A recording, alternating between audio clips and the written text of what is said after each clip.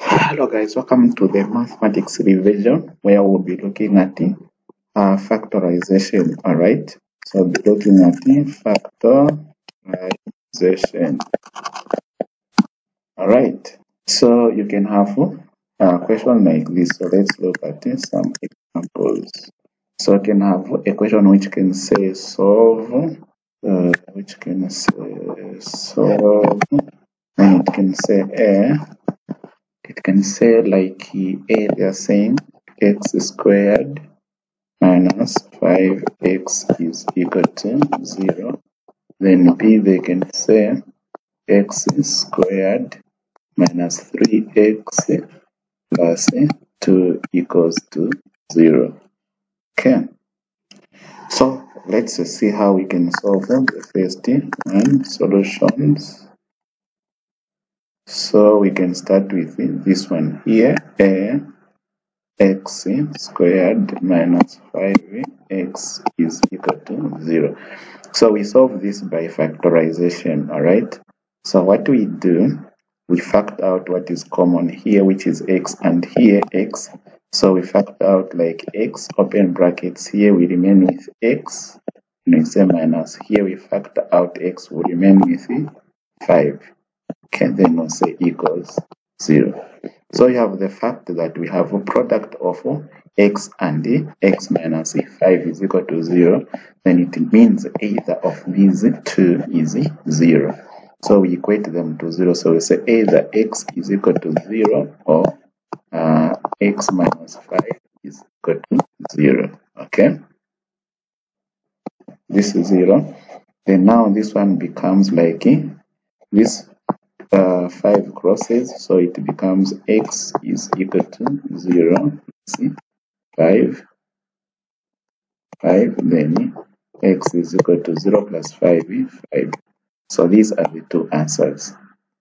So when we check the other one, which is in B, which is like x squared minus 3x plus 2 equals 0.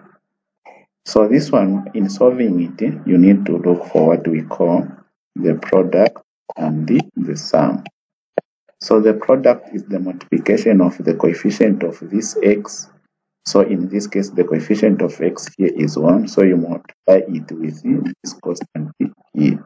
So when you multiply the coefficient x like 1 times these two here, you get 2. So this is the product. Then the sum is gotten by the coefficient of this x, which is 3. So here the sum is negative 3. Then after you do that, you ask yourself for the numbers. You look for two numbers, which when you multiply them, they'll give you 2. When you add them, they'll give you negative 3. So these numbers are negative 1 and negative 2. Because if you say negative 1 times negative 2, it will give you positive 2.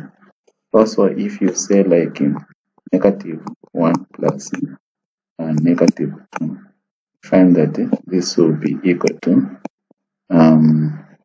negative 1 minus 2, which will mean negative 1 minus negative 2, it will be negative 3.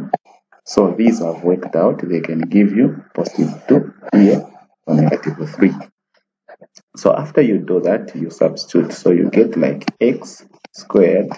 So this, you replace this by this one and this one here. So what you do now, you say like this negative x, you give it x, it becomes just negative x. Negative 1 becomes negative x, like negative x. Then this negative 2 becomes negative 2x. Then this one will continue, plus 2 equals to 0. Then from there, you factor out. So this one, you group them, you factor them out. So here, the common factor is x. So factor out x, you remain with here x, minus here you remain with 1. Then you close, then here you say minus. Then here you factor out what is common in 2. So 2 is common. So you put 2, open brackets.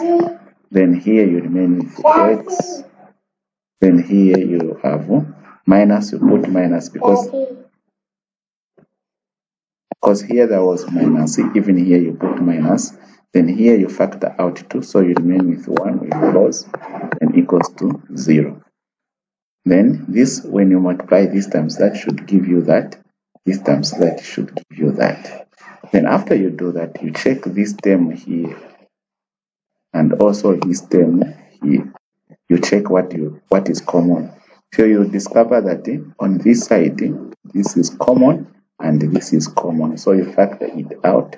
So you factor out like x, then minus 1. So this is common. Then you remain on this side with x. So you open brackets x. Then on this side you remain with minus 2. So you say minus 2 equals 0. Okay. Once you do that, again, since you are having 0 as the product of, when you multiply this and this, you are getting 0. So it is either this is 0 or this. So you say either x minus 1 is equal to 0 or x minus 2 is equal to 0. Then you say you make x the subject of the formula. So this crosses. So it becomes like x is equal to 0 plus 1 or x is equal to, so this again crosses, so you have like 0 plus 2. So here you have x is equal to, so like 0 plus 1, it will be 1. So you say, oh, x is equal to 0 plus 2, it will be 2. So these will be the answers. So yeah, that is what is involved in just the factorization, guys. Okay. So I hope you have, this revision has helped you as for now. Bye and see you in the next lesson.